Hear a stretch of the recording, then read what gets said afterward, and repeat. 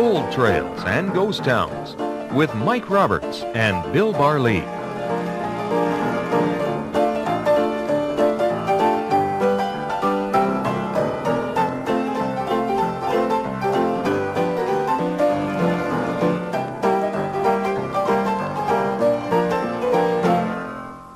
Welcome to Gold Trails and Ghost Towns. I'm Mike Roberts, and with me is Bill Barlee, our resident expert in things to do with treasure and gold and silver for places from the Yukon through British Columbia and the Pacific Northwest. When we had our last program, we talked about Yale, the gateway, I guess, to the interior of the province of British Columbia, but we go through the gates and inland today. Yeah, we go up the Big Canyon, go past Lytton, up the Fraser, turn east on the old Quesnel River, and then we go to the Forks of the Quesnel. Very fascinating area, Mike. Would this be in the late 50s, 1850s? 1859.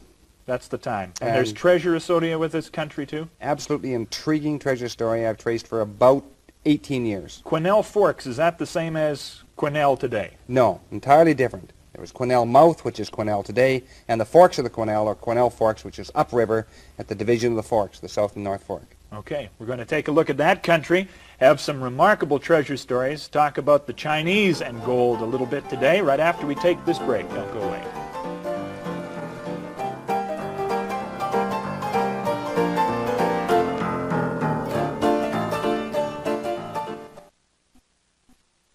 Welcome back to Gold Trails and Ghost Towns. Mike Roberts with Bill Barlee en route to Quesnel Forks, but I guess we should get a good jumping-off spot. Yale would be the jumping-off spot today. Yeah, Yale's a natural, Mike. This is the metropolis of the interior. It was the jumping-off spot to the Cariboo, to the gold fields, and it was the big town of the interior of British Columbia. Miners could get here by coming on the sternwheeler, come up by land.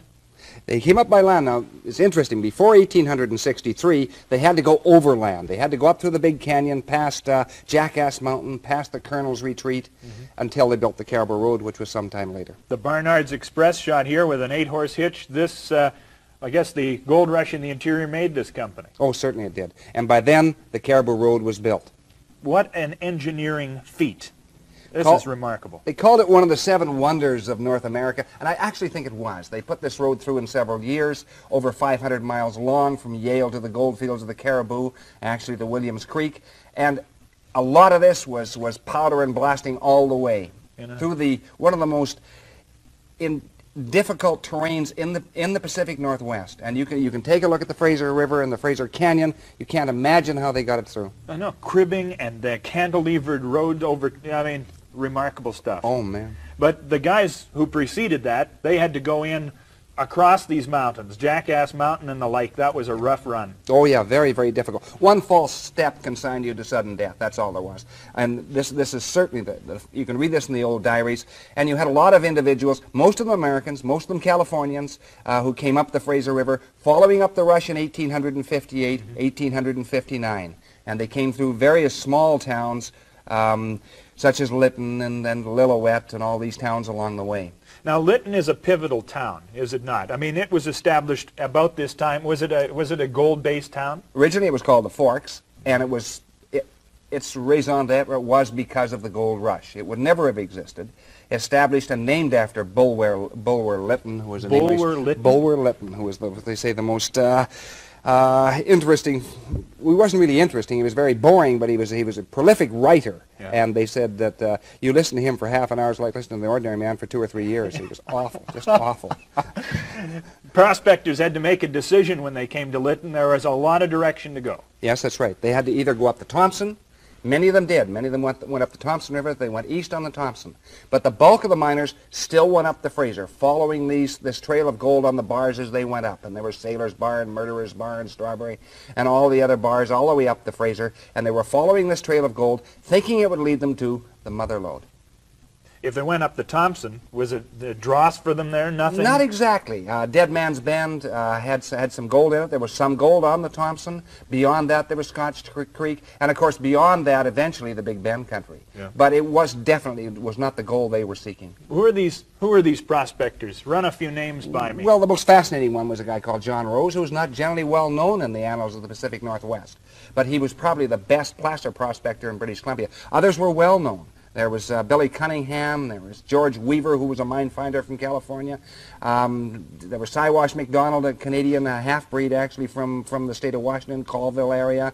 Doc Keithley, host of individuals. These are the 1858ers. These are the first ones. These are the vanguard of the rush. Okay. And they're, of course, searching for this stuff. This shot just kills me. How much does that nugget weigh? Well, I think this nugget weighs, by looking at it, around 3 pounds, very close to 3 pounds troy.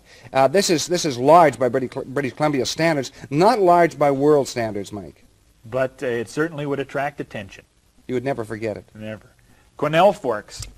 This is the shot. Okay. The miners went up the Fraser River. They turned east. Some of them turned east at Quesnel Mouth, following the trail of gold, and they went up the river, testing each bar as they went, Rose's Bar and so on, and they came to the forks of the Quesnel. Another decision.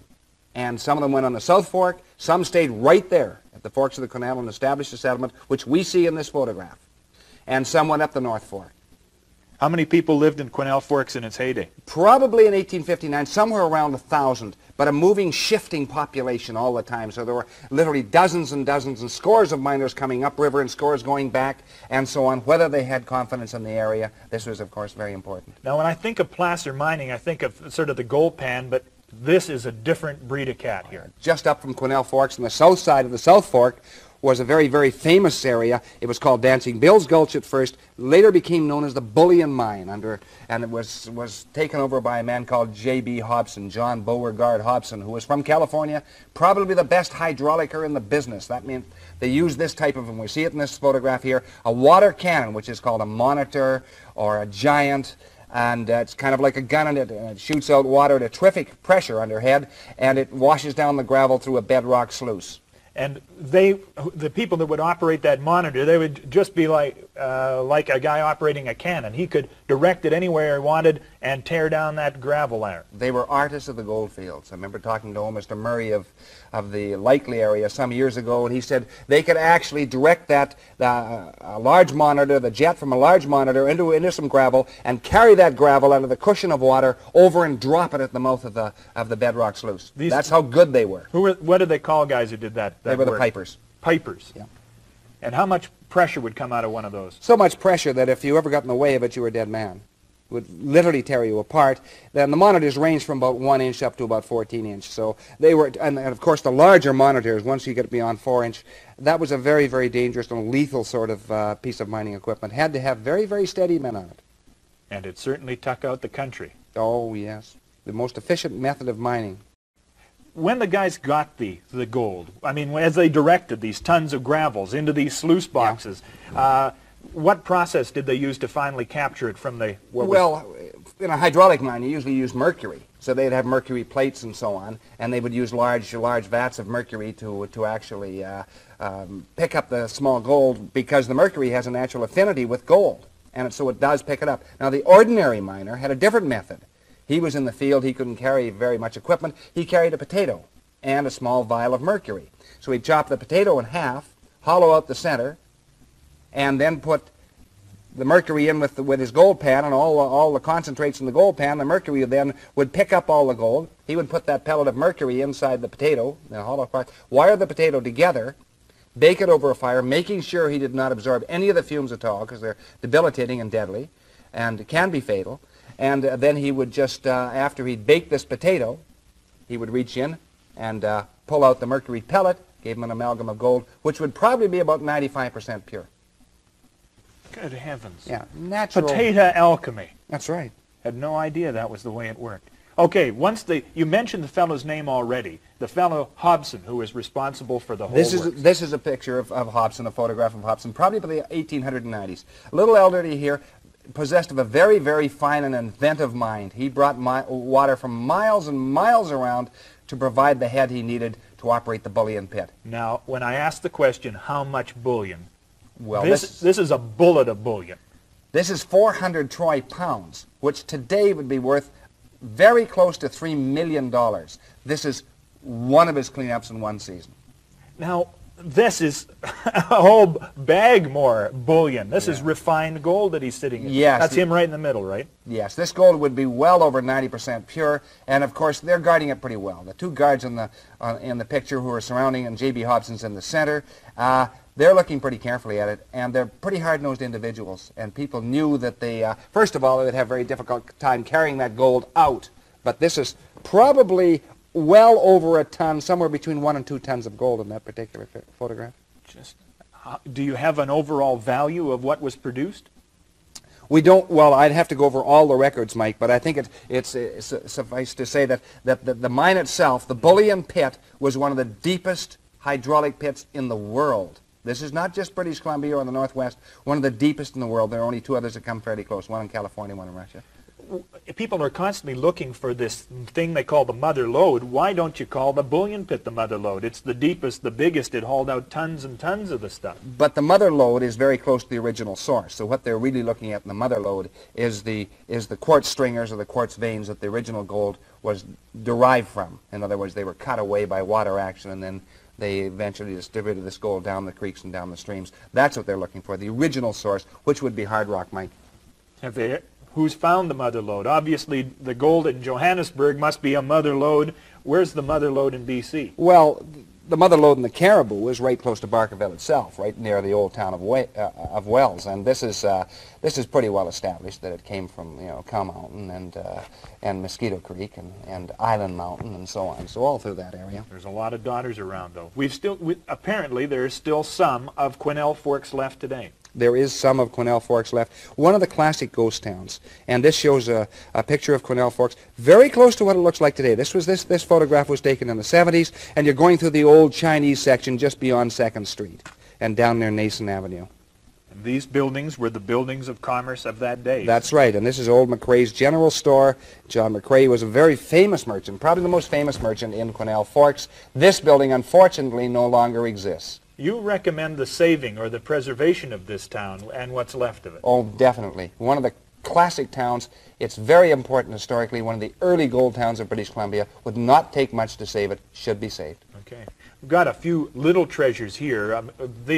The bottle finding era was very popular in the 60s and 70s, it seemed to me. That's right. A lot of people headed out there. These bottles represent what? Tell me about this one. Well, they're typical of the bottles. Those were found in Quesnel Forks by old Mr. and Mrs. Nielsen, Mrs. Winifred Nielsen and Herman Nielsen, who lived in Quesnel Forks for about, 40 or 50 years, so they were up there a long time. Enterprise Brewing Company of San Francisco for the brown one here. Yeah. And this bottle, this is just a beauty. How do you describe this? Is Kitterland? Kitterland, yes. That's a Dutch bottle, and that's a 3 mold, and it's really typical of the bottles that came out of Quesnel Forks. There were literally thousands of bottles came out of Quesnel Forks. And you call that desert glass? Yes, it's desert glass. Because it's discolored slightly. It's got that slightly opaque velvet center. This was one of the first marketing tools to build a bottle that you could not put down. Had to finish it. What did you call this shape? What is that? That's a torpedo type. And what would come in it? Well, probably soda in that particular bottle. And what would be the function of having a bottle that you couldn't put down? Did it carry better this way, or? I don't really know, Mike, but I know this, that they didn't break too easily. So, I know. I mean, you could probably drop that on cement, and it would still be. I wouldn't advise it, but it would probably still survive the impact. Right. The treasure story that is fascinating. Talked a little about the mother lode. The bullion pit had to be an attractive piece of wealth, but the Chinese enter the picture at this time. Tell me about the Chinese treasure. Well, the Chinese treasure is very, very interesting. And you must realize, you must study the character of the Chinese themselves. And this is one of the original Chinese in the area. This is Lim Sing. And he was a son of Ah Tom, who was called China Tom.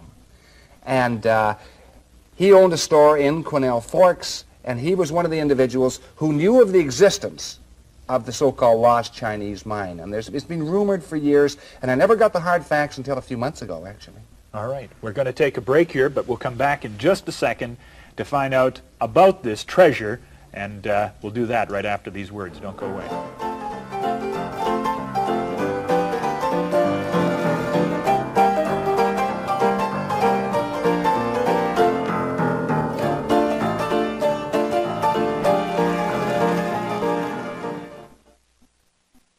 Welcome back to Gold Trails and Ghost Towns. Mike Roberts with Bill Barlee, and we're talking about a lost Chinese mine worth millions.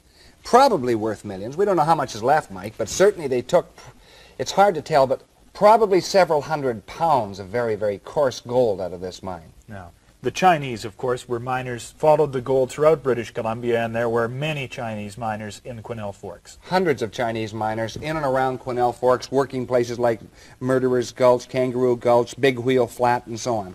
The gold we see in these pans is the kind of gold they were hauling out. This is the kind of gold they were getting from the lost mine, not the kind of gold they're getting from right around, directly around Quesnel Forks. Now, that picture we just looked at was from the Cedar Creek mine, and that was 1921. And this was another mine that they had missed in the 1860s, was finally found by two trappers, Platt and Line, in 1921. And we think there's a relationship between the Cedar Creek run and the lost mine. It occurs in similar kind of ground, that kind of thing? Probably very close to the same altitude. This is the documentation we have and the evidence we have, which in some areas is rather sketchy, Mike.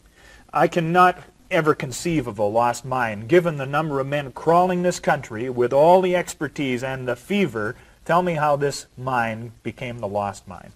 Okay, by 1860, and 1861, certainly 1862, the white miners had passed on upriver, up the North Fork, up the Cariboo River, onto Keithley Creek, over to Cunningham, over to Antler, and eventually into the Cariboo proper. That is Lightning Creek and Williams Creek and Nelson and Slough and all these famous historic creeks of the past. And the Chinese lagged in the rush, so they stayed around Quesnel Forks and mined, and eventually their diggings began to be depleted.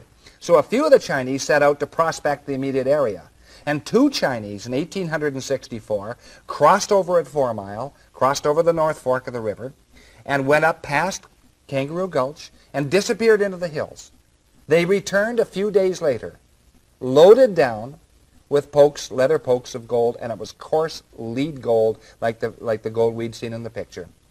Now this indicates the area they were going into. So we see Quesnel Forks, we're looking north, and somewhere in those hills back there, according to the Chinese, according to Ah Tip, and according to Ah Tom, and all the other Chinese individuals who were concerned with this mine, it was about 9 or 10 miles from Quesnel Forks, probably what they called half-dry digging, so they would use a rocker there rather than sluice, so it probably was a high ancient channel. And how long did these Chinese miners utilize this load here, this wonderful richness? It was so rich, they mined 1864, 65, 66, and 67. By that date, they had achieved multimillionaire status in China. They decided to go back to Canton. They took their gold with them, went back to Canton, ready to retire in absolute luxury like medieval princes. The living was so riotous and so high for the older Chinese, he died. And the younger Chinese stayed there right till 1871. Lived like a prince.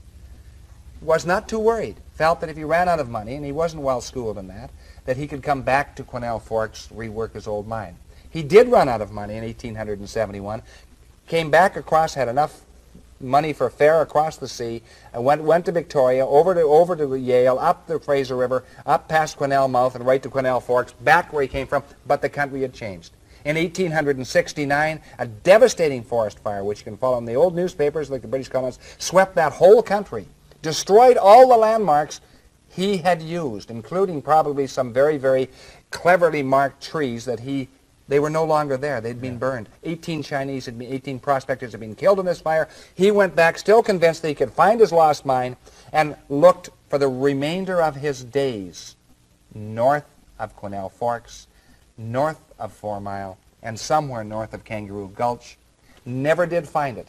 But the individuals who knew him and knew the story, other Chinese, were convinced that the mine existed. They had seen the gold, they knew the two old miners, and they knew that the mine existed, so therefore they spent up to 70 years looking for the mine. 70 years. 70, from 1871 right till the 1950s, until the last Chinese disappeared from Quesnel Forks. Men like Ah Tip looked every year. Some white men like Shorty LaHaye looked every year. Ah Tom knew of his existence. Lim Sing knew of its existence. All the Chinese knew of the existence of this mine, and they were not prone to chase after lost mines that simply did not exist. They knew it existed. No one had found it. No one has found it to this day. And you point to the 1921 find on Cedar Creek, which was a tremendously rich mine. That's right. In similar kind of country, another deposit of gold could exist right this very minute. Quite easily. They missed Cedar Creek, and they found it, but they didn't find the lost Chinese mine. The scales, and with some of the artifacts from your collection we have in front of us right now, these scales, these Chinese scales, were used to weigh the very gold that these people were finding.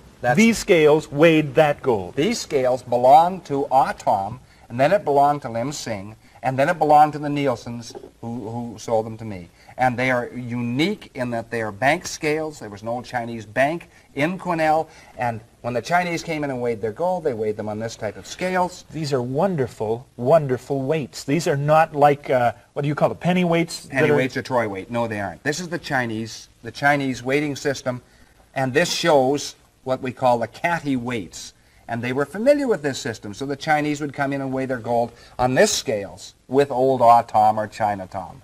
This weight right here, what would it weigh? It doesn't weigh exactly what other, but to have this much gold in your hands gives you a funny tingle in the pit of your stomach. Especially when you realize that several millions of dollars were weighed on this particular scales. Oh, sorry, I was picking up a second one and a third one. There were 11 weights in the set, and there were probably 12 because the Chinese usually had numbers divisible by 4. Yeah. Remarkable. What a find. This is a piece of history and a piece of art. They're sitting on top of a little occasional table that weighs about, what, 250 pounds? 250, 275 pounds, and it's an express safe. Came over into Quesnel Forks in the 1860s. Came overland, actually, and came into Ah Tom's original store, so the gold was transferred from these weights and this scales into the drawer, and eventually at night from the drawer into the safe, which was locked with a very clever locking system. All right, I have a key in my hand here. This key has got 4 different clefts to it, but only one of them works. At a certain angle. At a certain angle, and it doesn't open clockwise. That's right. It opens counterclockwise. Counterclockwise. And they're inside it. And the safe itself, of course, has the Wells Fargo colors. This is an original Wells Fargo safe. Wells Fargo was in British Columbia, Mike, and this was an original Wells Fargo safe with the forest green coloring on it, and somebody repainted it again. Now, these silver dollars, what's the story behind the silver dollars? Well, when we purchased the safe, there were a lot of gold coins in it, and when we actually packed the safe on the truck to bring it back into the collection, a number of gold coins fell out. And so this was used as a storage place, or as actually a safe or a bank for the Chinese in Quesnel Forks. When you mention some of the names of the people, these people actually exist. You've mentioned all sorts of names, but one of the ones was Ah Tom, and you have here China Ah Tom. That's right. He was known as China Tom or Ah Tom. So they wanted to make sure he was called China Tom, and he was the guy who knew of the existence of the mine, along with all the other Chinese in Quesnel Forks. It's still there. It's still there. That's our Gold Trail and Ghost Town for today. We'll see you next week.